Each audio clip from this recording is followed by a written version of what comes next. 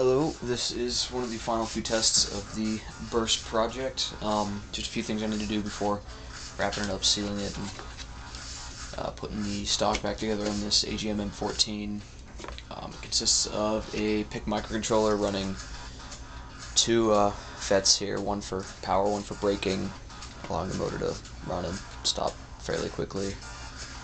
Still working out the TBS in it, hoping it's not enough to kill the power FET, but we'll find out. Currently in the program I have a single shot available and 3-iron burst. The PIC, or the microcontroller here, can monitor that through a photo gate that is placed across the sector gear.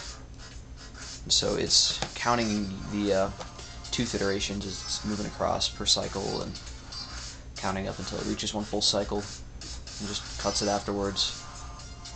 Yeah, this is pretty much it.